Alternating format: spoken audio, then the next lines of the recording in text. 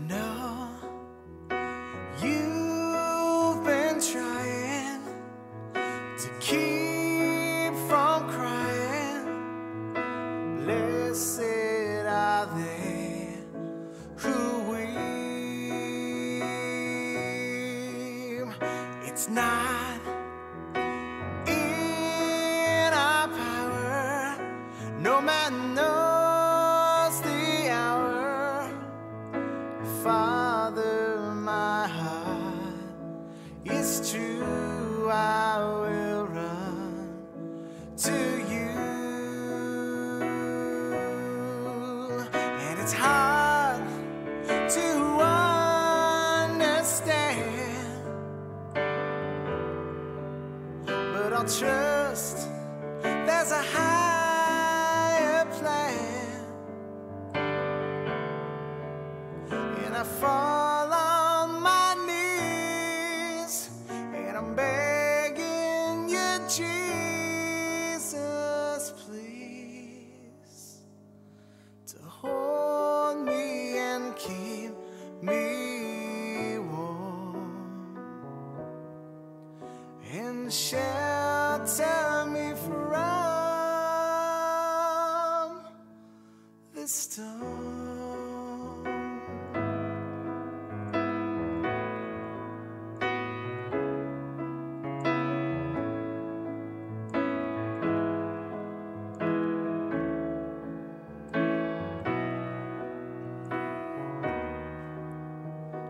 Lord, help me make it, 'cause my heart can't take it. This burden's too much to bear. The darkness is falling. There's a new day dawning. Comfort me, Lord. Please take all my pain away. And it's hard to understand, but I'll trust in my Master's plan. And I fall on my knees, and I'm begging you, Jesus, please, to hold me and keep me warm and shelter me from this storm.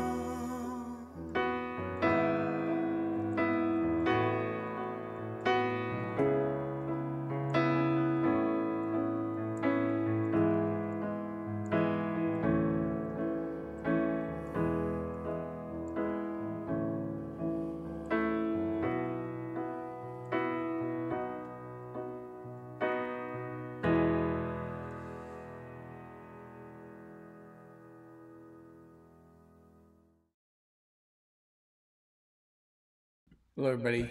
And it is chapter 18. I'm getting echo back at me. I don't know what's going on, but we're in chapter 18, Patricia, and it is welcome everybody. As always, I love your cards and letters, and those of you. And I don't want to put anybody's name out there because I think if you're sending me gifts or cards, that's private. And if you want me to announce your name, I'll do it. But other than that, just know that I can thank you privately, and that you're given before God. But I've had some pretty amazing books show up in my mailbox. Some that weren't even on my list, and pretty cool to have come in there, and some cards and letters. Bill is reporting from heaven. Echo. Yeah, I don't know what's going on. I started picking up this echo last week, and I don't know what's happening.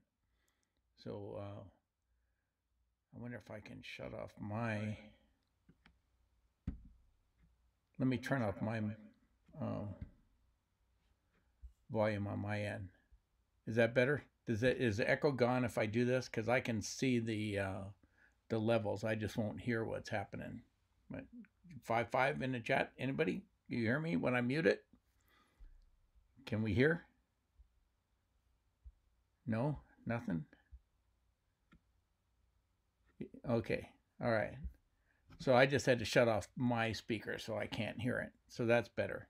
Good deal. Then I can turn the volume back up without having that echo hit me in the face. Okay, so my regular email is bill@discerningtruths. Sorry. I get some great email questions that come in there. And then questions that are more appropriate for the Prophet Club Clowns, Michael and I, can go to prophetclubclowns@gmail.com. And then after the study, I will post the slides up on Discerning Truths group. And anything that comes up on your screen that's a slideshow that has, it's louder too. Volume has been way too low. All right. Yeah. Thank you, Donna. I'm hopefully fix this. I don't know what caused the echo to start, but as long as we get rid of it, we're good to go. And I was having to turn the volume down to not have the echo come crazy on my end. And so I can turn it back up and everybody can hear. And then, so at Discerning Truth Group on Telegram, you don't have to take notes of any scriptures I've referenced because they're all going to be up there for you. And then my normal schedule is Monday and Wednesday. I'll be doing Isaiah until we finish Isaiah. Friday I usually do something different, and then Tuesday I'm normally on with Neil. Neil is playing her first ever stream tomorrow, replaying it. So I'm not going to be on with her. So I'm going to do a special stream at my regular time, noon tomorrow, because it's coincidentally my 100th stream since I started. And I know a lot of people don't care about that, but I never expected to make this far. And I'm pretty happy to have done 100 streams. And I'm gonna do a special one tomorrow, and hopefully you can tune in. And then, but I won't be on with Neo tomorrow. But I tune in and see what she sounded like on her first day, and it'd be great.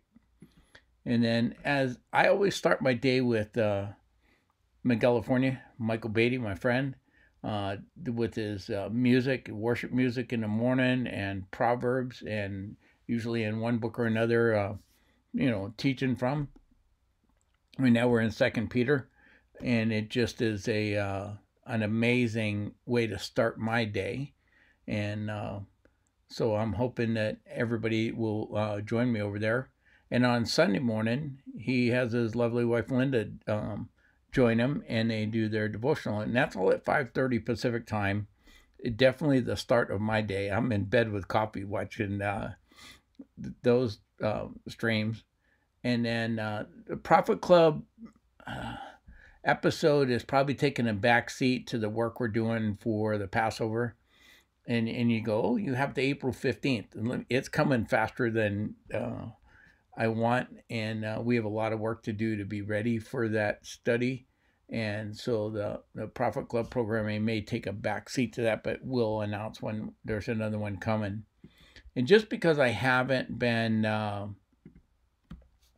promoting other shows, there's some people I took off intentionally that I wasn't putting out there because they're either endorsing heretics, teaching heresy, or promoting a Passion Translation, which is a corruption of Scripture. So I just took them off of my promotion list. There are still other great programs, and I just don't get to promote them very often, but this is a short show. And don't forget, the memers are important to our movement, and Trevor does a great job on Meme TV showcasing the work of the memers. And I'm hoping that everybody will cut in and take say hi to him and listen to the memes and laugh a little. It's kind of a fun show. So with that, I'm going to just jump on the full screen and say hello to everybody. I got Clout Hub. I see my good friend Lionel over there on Facebook. is sharpening weapons. I don't know, his blades. Is that your two-edged sword, Lionel, sharpening up for the show? And then, got a pretty good active chat going on D Live. I didn't see anybody on Twitch, but I did get notification that we are on Twitch again. So I don't know. My one source says it's not working. And then I have... yeah. All right. So we're back into Isaiah 18, and so with that, I'm hoping you all can tune with me, and we will get started on Isaiah 18. All right. So verses 1 and 2 say, "Ah, land of whirring wings that is beyond the rivers of Cush, which sends ambassadors to the sea and vessels of papyrus on the waters.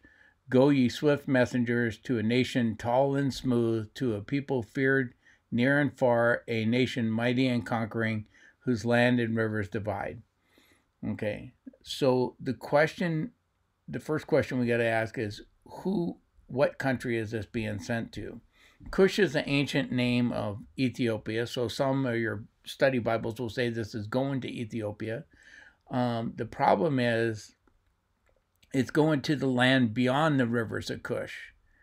And you say, okay, well, beyond which direction, right? Some people think it's Egypt because it talks about ambassadors and vessels of papyrus on the waters. And papyrus vessels are common to Egypt, so that's it. But I'm looking at it from the point of view of Israel. If you're looking back towards Cush, Egypt is first. It's not beyond the rivers of Cush. It's before you get the rivers of Cush. So that gets to be a little bit problematic for me, thinking it's there.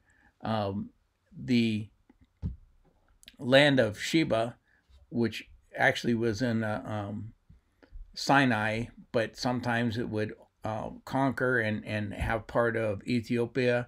Like the Queen of Sheba came up and gave tithes to Solomon. That can be from that same area, but it gets a little hard. And then when they talk about the rivers dividing, they think that makes them think of Ethiopia as well, because I'm going to present you a picture out of Ethiopia and see if that river doesn't look like it divides the country. I mean, that's a pretty good canyon, the river going down there, the rivers of Cush. Those rivers feed into the Nile, and they definitely look like they're dividing the nation. So you have descriptions that could fit Egypt, Ethiopia, and then you have this... it talks about the land beyond Ethiopia, right? And so I'm going to move you to that next. Beyond the rivers of Cush, to a nation tall and smooth, a people feared near and far. And then you go, okay, what's that talking about? Because Ethiopians aren't really tall people, and they weren't necessarily feared near and far. And then so I looked it up in the Septuagint to see if it was helpful. And the Septuagint reads significantly different. Okay, when it says, "Woe to you, wings of a land of ships beyond the rivers of Ethiopia, the one who sends hostages by sea and papyrus letters over the water, for nimble messages will go to an uplifted nation, and who is beyond the foreign of a harsh people, a hopeless and trampled nation." So that description is completely different. It's one of the places where the Septuagint and the Masoretic text just give you completely different ideas of what's being said. But if we continue south away from Israel, beyond the rivers of the Cush, we get to Kenya, Uganda, and Rwanda down in that corner. And coincidentally, this is the location of many of the tribes considered to be the tallest people in the world, right? Many of these tribesmen have very smooth skin. It's almost like black onyx or whatever, polished stone. So some of these tribes, such as the Maasai tribe, hunt lions, so they are feared warriors, right? I mean, if you go out and hunt lions as you're in your spare time, you're considered kind of a badass by most people. So these tribes are not known for sending out ambassadors anywhere in vessels. They're not known as lands of ships or for conquering other nations. So it's unclear how the rivers divide the land of Kenya. But Kenyan tribes are also known for their speed on foot, so that nimble messengers in going to uplift the nation comment in the Masoretic, I mean in the Septuagint, also seems to fit. But despite all this scholarly debate, we really have no idea who this is sent to and who it's talking about. So understanding how it was fulfilled gets to be a little bit problematic as well. But so chapters 18 and 19 are going to be tough chapters for a couple of reasons. But chapter 18 here is a tough chapter specifically because of this, that there's a big debate among scholars as to who they're even talking to, where the letter went to. Well, how do you know how it was fulfilled if you don't know who got the letter, right? So that just got us 2 verses into this very short chapter, but verses 3 to 6 say, "All you inhabitants of the world, you who dwell on the earth, when a signal is raised on the mountains, look. When a trumpet is blown, hear. For thus the Lord said to me, I will quietly look from my dwelling like clear heat in the sunshine, like a cloud over the dew in the heat of harvest. For before the harvest, when the blossom is over and the flower becomes ripening grape, he cuts off the shoots and pruning hooks, and the spreading of the branches he lops off, clears away. They shall all of them be left to the birds of prey in the mountains and of the beasts of the earth. And birds of prey will summer on them, and all the beasts of the earth will winter on them." Okay, so now Isaiah shifts right back to this very metaphorical, poetic, figurative language, right? He is, not he is presenting. I always love this because I can find my spelling errors when I'm reading them to you, right? He's presenting the coming judgment against the nation as pruning, right? As pruning. There you go. The unripe or sour grape is of no use to the owner of the vineyard. And if you remember from the parables, the owner of the vineyard is God. He prunes off the undesired branches and the sour fruit, leaving them for food for the birds or other animals. This is a very graphic picture of people who do not seek after God being cut off and discarded like useless garbage. And you think, oh, God seems so mean doing that. God bent over backwards, sent his only son to save us. He did everything in his power to cause us to turn to him, everything except for actually taking away our free will, right? He's not forcing us into heaven. He's done everything short of turning us into robots to make us follow him to get us to go to heaven. And if people choose still to ignore him and to deny his grace and his offer and his amazing gift from God, then that's how they're going to be pictured, as like discarded, useless garbage, right? But what remains is the desired fruit or remnant is implied by the imagery here. So the prophet doesn't even need to state the fact that he's talking about a remnant, right? He's doing it through imagery. But again, we see that the idea of the remnant being preserved, that the good grapes are preserved. The good grapes are taken in. The good fruit is taken in. The undesired fruit and undesired branches are left to go. And they're left for food for the animals or whatever, right? So that kind of idea of a remnant is all through Isaiah. And he does it with imagery sometimes, and he does it with actual words other times. But he is mostly dealing with imagery. And that's going to be important to us when we get to the Apocalypse of John, known as the Book of Revelation, because John does the same exact thing.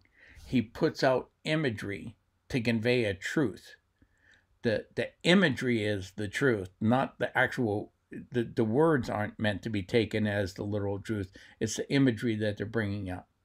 Just like you don't see God out there pruning a grapevine, right? He's giving you an imagery of pruning the grapevine to show you what is coming, right? That this pruning is going to happen through this judgment, and then ultimately in the day of the Lord, that's going to happen, right? And then the last verse in this chapter is Isaiah, is verse 7, and it says, "At the time of the tribute, at that time," should be a comma, "the tribute will be brought to the Lord of hosts from people tall and smooth, from a people feared near and far, a nation mighty and conquering, whose land the rivers divide, the Mount Zion, the place of the name of the Lord of hosts." Now you can see how when we looked at the Septuagint, that idea was mixed into earlier verse. So it's still there, it's just not in the same verse order, right? So we need to ask, at what time? Isaiah has routinely shifted between historical events and a future kingdom, between a judgment that happened sometime shortly after Isaiah to certain nations like Assyria and Babylon and Moab, and now this nation of unknown nation is going to be judged in some historical period. And then he shifts without as much as a comma or a period. He shifts and travels thousands of years across history into the time of the end of the age. And so at what time will the tribute be brought to the Lord of hosts from the people tall and smooth? And I think it's pretty clear from his past pattern that what he's talking about is people in the day of the Lord time, bringing in the millennial kingdom time, bringing that tribute, right? So people who favor this prophecy being about Ethiopia or Cush, rather than a nation beyond the rivers of Cush, see the story of Ethiopian eunuch as a fulfillment of that prophecy in Acts 8:26-40. And if that's what this is about, maybe that is the fulfillment. But I think this doesn't totally fulfill this passage. It's talking about from the people of that nation bringing tribute to God. And I think that happens in the millennial kingdom, right? And again, we see the reference to a people tall and smooth, as well as being feared near and far. And the descriptions aren't normally associated with the Ethiopians or people from Cush. So that's why I don't hold that position, but I'll just tell you flat out, this is a difficult chapter to understand what he's talking about. So I have more to say, and I'm not going away, but I'm going to go to a song, and then we'll come back and I'll read the chat, and then I'm going to get on to some other issues about Isaiah that I want to talk to you guys about, okay? So let's, I like this Hallelujah video. Let's do this one.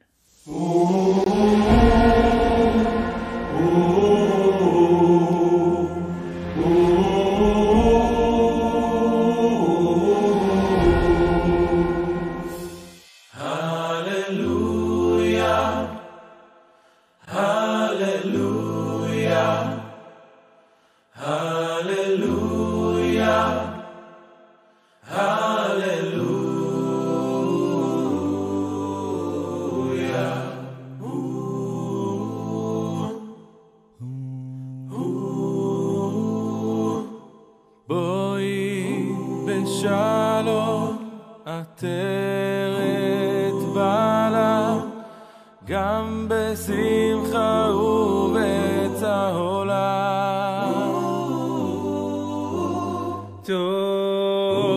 תורחמוני עם סגולה הללויה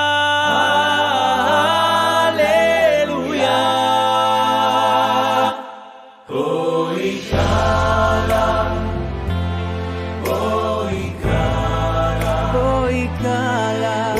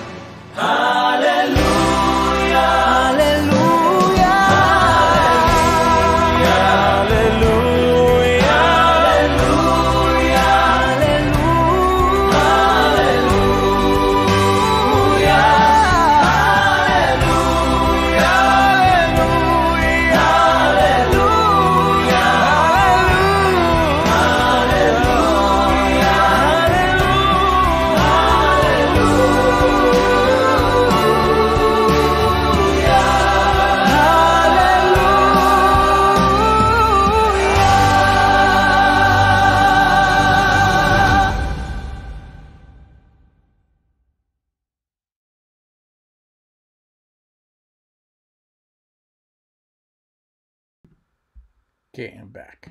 Hopefully back. So yeah, Debbie, this is a hard chapter, even for somebody I've studied for years. It was a hard chapter. So reading it in two versions and still not getting what's going on is not surprising. And but it's a yeah. So the smooth and tall people, I to me it's those tall tribes, and they have very smooth skin. It was one of the things I noticed, and there's also a tendency in them and tribes up in the Sahara Desert area to have the almond shaped eyes that you see in on Egyptian pyramids of their slaves. They have these very distinctly shaped eyes and very almond shaped eyes. And I just thought that seems to be common in these people.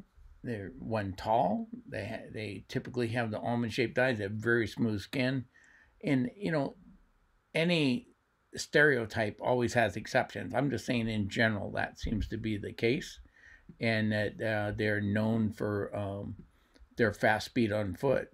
So to me, it makes sense, but I can't be dogmatic about it. I just think the tribes, those tall tribes, the Maasai and the other tribes in that area, are probably the place. Brain Troll asked, don't some scholars say that Africa is the birthplace of humanity? Yeah, that is a position of secular history. I I would have some issues with it. One, it's contrary to the Bible, but two, I watched a special where they looked like the Lucy bone that was supposed to be her hip bone that they found that supposedly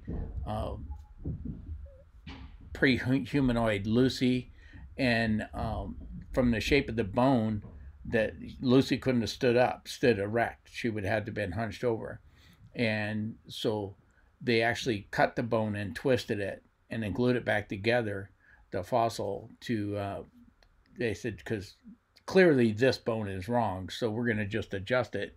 And that kind of stuff, it's no substitute for real science when you're willing to do that level of corruption. But they weren't even hiding it. They put it right on the video. They showed the guy saw the bone and turn it and glue it to where they could make Lucy stand upright. And but they're pushing a narrative that is contrary to Scripture. Scripture has humanity coming out of the garden. We don't know where the garden was at the time based on the description of the four rivers.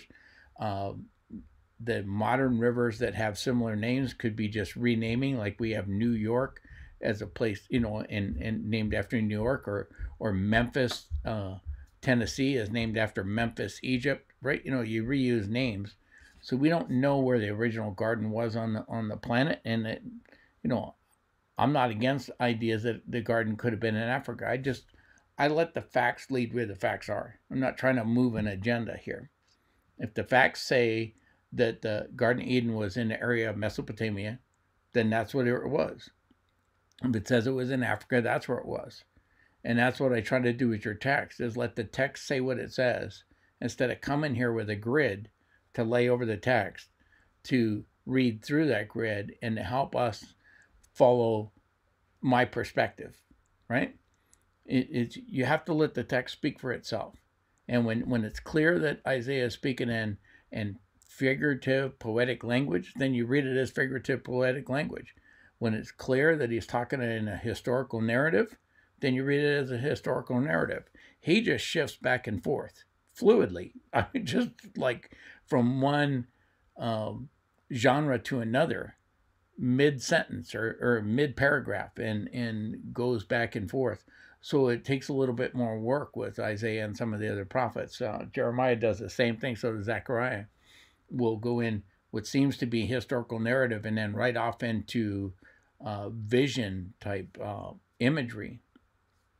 And the three kings analogy about praying troll, about bringing a tribute, I still think that we're going to give tribute to God and to Jesus as part of that. And imagine he's set up for Israel to live in a theocracy, right? And they failed in their theocracy because it was ran by men, and it's a fact. Power corrupts, and absolute power corrupts absolutely, right? So even a theocracy is not exempt from the corruption of man. But when Jesus is the absolute despot in a theocracy, that he is the monarchy and ruling in the kingdom, then you could function in that theocracy. And if we lived under that theocracy, then we would still bring in offerings to not because we're seeking forgiveness of sins, because that's paid for, but because that's the economy he set up.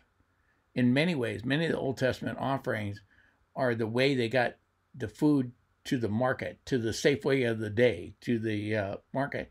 It was brought in, and a certain percentage was given to the priest and to run the government, their theocracy, and then it was there for other people to purchase. So there's a lot of this that has to do with the way to set up an economy.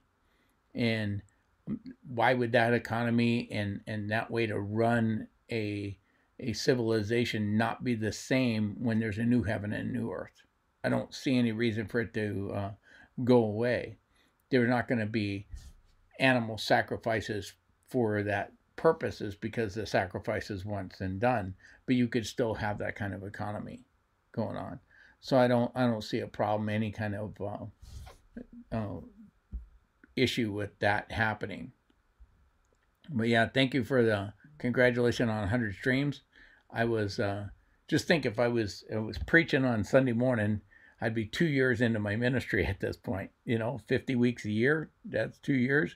You'd be out there. So I'm pretty happy that I got this going on, and happy how far I've come as far as trying to do these podcasts, and happy that there's more than 3 people listening to me. That enough of you are out there that care about diving a little deeper, getting into the meat of God's word, and to understanding God and his word better, that you're willing to tune in and spend part of your day with me. I'm very honored and humbled that is happening. So with Isaiah, what I want you guys to notice, and since it's a short chapter, it's a good place to remember. He has often a multiple fulfillment of his prophecies, right? There's a historical fulfillment. There's a spiritual fulfillment in us, how it relates to us in Jesus. And then there is a ultimate fulfillment in the end of time, right? And so you have those, to have that multi-layered fulfillment, oftentimes the easiest way to cover them all is to put them in poetic or symbolic language to where they can apply to all of them. But you don't read them literally when it's written in symbolic language. You're trying to get the imagery out of them to understand.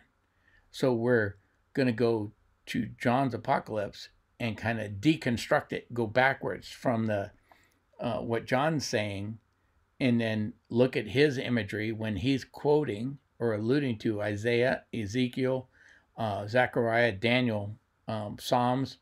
He's alluding to all these books in Genesis and the Bible, and go, okay, what was being said in the passage he's alluding to? What imagery is John trying to bring up to us instead of writing out a narrative? What is he trying to make us feel and sense? What imagery is going on?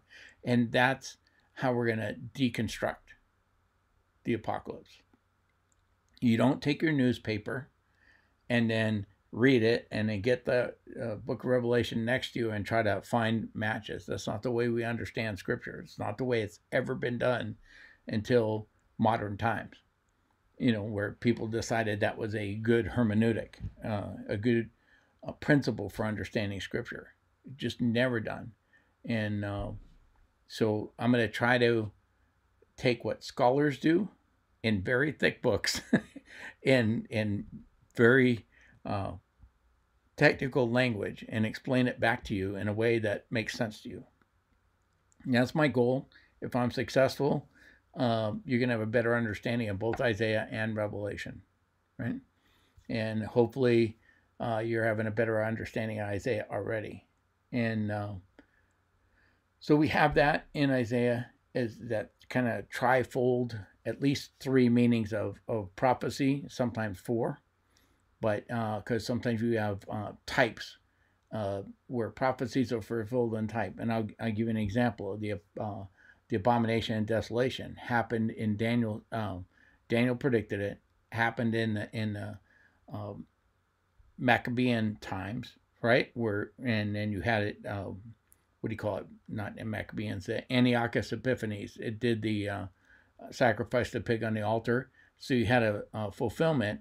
And then Jesus tells you when you look and see it. So he's looking to the future for that to happen, something that already happened in the past. And that you are, so we have another fulfillment that's coming, whether that's a literal temple and a literal fulfillment, or is he talking symbolic? That's something we'll get into later. I tend to lean on a literal fulfillment of that, and I lean that direction. I'm not 100% sold that there's another future temple coming, but I think that is the most likely interpretation of the passage, right? And so you have those kind of types and shadows and multiple fulfillments that come on prophecy. You have the use of symbolic, very poetic language to describe things, but when you read the poetry, you still understand what's true. It's talking about true events. It's just doing it in poetic language. And I'm a horrible poet, but the one I always use is, and I misquote probably, but it says, I awoke on the beach as the first rays of the sun were kissing the water, and the waves were lapping the sands of the shore. And you go, okay, well, the sun doesn't have lips. It's not actually kissing the water, and the waves don't have a tongue. It's not lapping the shore. But that poetic language painted a picture for you of what it would be like to awaken on that beach, right? Even though you have a horrible poet trying to convey that, that's what's happening. So you have the same kind of language being used in Isaiah, the same kind of language being used in Revelation to paint a picture of something. And then when you understand, like earlier in the book, Isaiah quoted Moses, and he's bringing you back to that authority that Moses was exuding over the people, and Isaiah was basically trying to speak from that same authority. So he quotes Moses to bring in that authority to his message. And then when you're studying Proverbs, and Solomon, and I don't remember what proverb it is, he talks about don't hide in the doorway to do violence, even if you think you have a good reason for it, basically. And that's a paraphrase of the proverb. What he's doing is he's quoting or alluding to an event that happened with his father David, where Saul sent people in to wait in the doorway to kill him. And so he's emotively bringing up that imagery to people. And you have to understand who he's quoting and what he's quoting for to understand what imagery you're supposed to get from that language. And you don't just take it, okay, I won't hide in the doorway and I won't kill people. I won't do violence that way. No, he's bringing it up is that even though Saul thought maybe he was doing the right thing, it was wrong for him to do it. But David's a beloved king, and so he pulled on those emotional strings, right, by bringing up that imagery. And that's what we have here in Isaiah, the same kind of thing. And so that's going to happen over and over again. And the next chapter is not long either, but it was too long for me to try to do two in one time, And then